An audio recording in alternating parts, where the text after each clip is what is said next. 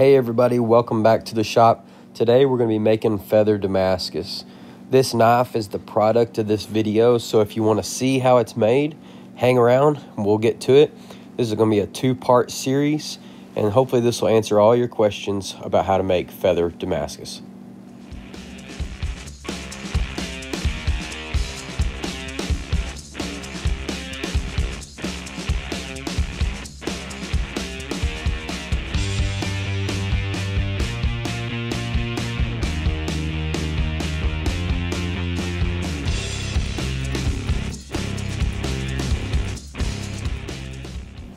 Alright, so to start off, we're going to start with 1084 and 15N20 steels.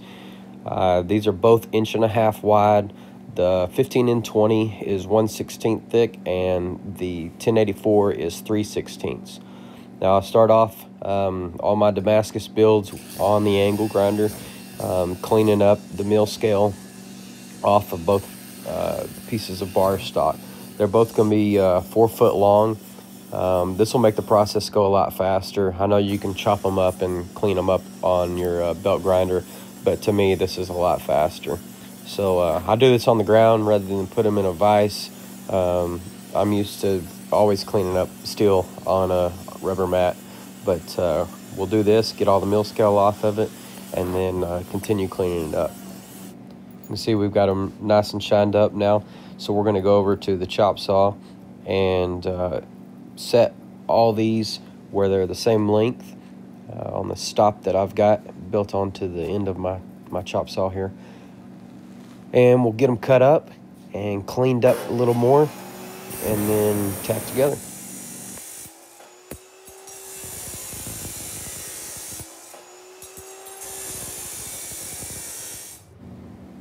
You can see here, this is what we're going to get cleaned up, is these little burrs on the ends of each one of these pieces. So we're going to go over the belt grinder, knock these off, and give them a quick pass over the belt and get them tacked together. So the way we're going to stack these up is we are going to just alternate. The first thing we're going to do is we're going to put the thicker piece of 1084 on bottom, and that's also what we're going to finish with on top.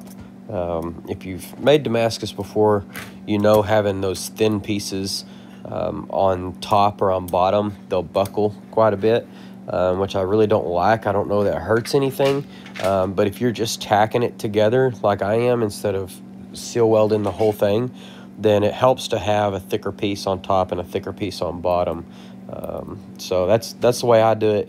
If you got something that works better for you, but we are just alternating with the high carbon and then the high carbon with the nickel every other piece. The other thing that I'm making sure to do is keep everything square and lined up on the ends and the sides. You don't want anything hanging out over the edges. It's just going to be wasted material. And we've got 17 layers here, so if you're into layer count, that's where we're starting out, 17 layers. I'm going to MIG weld the ends. This is 035 hard wire, and I'm just doing the ends. So 2 welds on each end. They're going to get cut off by the time we're done, so you don't have to worry about grinding them smooth or anything like that. The ends are going to get cut off, so I don't do any tack welds through the middle. That's part of that strategy of having that thicker piece on top and bottom. Really keeps it from separating much at all. And I've had real good luck doing it like this, so I just keep doing it like it. I know I'm spending a lot of time kind of on the setup of the billet here, but one more thing to mention is that I always put my billet in kerosene. That's also where the length I get. I think it's like 5 3/4, 5 7/8. It works out really good for cutting up a piece of a 4 foot bar stock. But I always soak it in kerosene. A lot of times I'll set my billet up the night before, and I think that's what I did right here too, is go ahead and get my billet, and then you can put it in kerosene, leave it overnight, and then in the morning you can turn your forge on and take your billet out, weld your handle on, and get started. So as far as the handle goes, I picked this little trick up a few years ago, and it made a huge difference for me. is welding two pieces of round bar together instead of just having one piece that turns in your hand all the time. If you stack two of them together just like your knife handle, when it's got a little bit of height on it and it's not completely round, it won't spin. So it gives you a little more control doing it this way, and I really like it. It also helps you kind of counterbalance the weight of your billet. So as far as welding your billet goes, you want to make sure that you got plenty of weld on there. So give yourself a little bit of gap, get some penetration, and stack a nice weld up on there. The worst thing that could happen is for you to be forging, and eventually that weld will get thinner, your scale's falling off, it's getting heated up. You're gonna probably reduce the size of the weld, so put plenty on there. You don't want it falling off.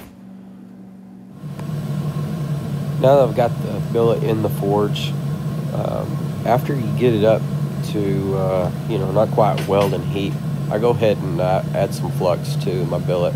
I know there's people who aren't into that, but I've had good luck with it, so I'm going to keep doing it. And it's not like it's that big of a pain anyway. So I'm going to do one side. I'm going to let that flux melt a little bit, get down in the billet, and then I'm going to flip it over and put some on the other side also, making sure that it's running through.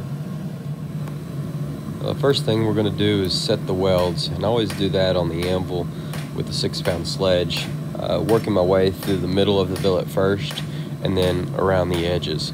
The main thing, even if you're going to do this on a power hammer or a press, is to do it quickly and get it back in the forge so that you don't lose a lot of heat. A few squeezes down on the hydraulic press or a few hits on the power hammer, and then get it back in there quick. So after I get this done, I'm going to be putting this back in the forge, and then I'll bring it back out one more time to clean off and get all that flux off of there, and then it's going to be over to the power hammer and the press for the rest of the time. I like starting on the power hammer just because it's a little bit lighter duty as far as the impact that it's putting on the billet. The press takes so much heat out of it, so when I haven't got my welds set completely, more than likely yet, I like to start with something that's not going to take the heat out of the billet, so that's why I start with the power hammer. Even as I head over the press, I'm taking it pretty easy the first pass, just because the billet's fresh, it's new, there's, you know, like 16 welds in there, so I take it real easy, but as I move on, I'll get more aggressive as I go. All I'm doing right now is I'm drawing the billet out to the point where the billet becomes square. So it's real easy to get caught up just staring at the billet, but you got to stay focused and realize that what we're trying to accomplish right now is just getting that thing the same height as it is wide. So you can see right here I'm getting real close to that, so it's time to move on to making W's. So what you can see that I'm doing right here is that I'm pressing this thing at a 45-degree angle of what we have been doing. And what that's doing is it's rolling that top layer over the edge, and then we're going to turn it 90 degrees from that, and we're going to do the other corner also. And so for all four corners, we're going to be rolling the top and the bottom layers over the edges. This will make more sense here in a second. I'll show you a little drawing of how this works. Okay, you can see what we've got here is our billet as we started off, and then we've turned it 45 degrees and we've crushed the top and bottom corners, and then we also turned it 90 degrees from that and we've crushed the other two corners to where we've got that top and bottom layer that are starting to roll over the sides. And now we're going to press this thing from what we would normally call the sides of the billet. From now on, we're going to be pressing and drawing it out this way, and that's going to further roll those sides around, and as we restack it, that's what's going to create the W's. So as you can see, as we finish forging those corners, now we flipped it up on its side, and we're going to draw it out from here, and this is going to be the way that we restack it, and we draw it out from here on out. It's kind of hard to see right here, but having those handles stacked up on top of each other as we started off, we know now, because things are a little mushy and a little ugly, that our handles are going to be side by side as we draw this thing out. At this point, I really don't have any kind of length or height or width in mind. I'm just drawing the billet out as long as I can for my forge, which usually ends up to be about 16 inches. And usually on a billet this size, it's going to end up somewhere in the 5/8 of an inch range, maybe a little bit less, maybe a little more. But that's long enough for me to cut it up into 3 equal pieces and restack it. Another thing to keep in mind is that you want to make sure that the edges are square, and I'm not showing that here, but those edges are the most important part, and so you want to make sure that you re-square the sides of it, not just the top and the bottom. That way you got as crisp of corners on this rectangular billet as you can. That way you're saving as much material as possible. You can see as we've got our billet cooling down here, those horizontal lines in there, so we know we've forged this thing out the right way, and we'll cut this thing up here in a little bit and reveal the pattern on the end. So you can see we ended up basically with what I showed you in that picture earlier, with those 2 sides, which were the top and bottom, and how they've rolled around. And once we stack this on top of each other several times, it's going to form those W's. We're going to stop it here for today, y'all. I sure appreciate y'all watching. Be watching for part 2. I'd really appreciate if y'all would subscribe. It doesn't cost you anything. All you got to do is click that red button and watch my other videos. I'd really like to see the viewers increase on this channel, and I appreciate all y'all who are watching. So we'll see you next time, and we'll finish up building Feather Damascus.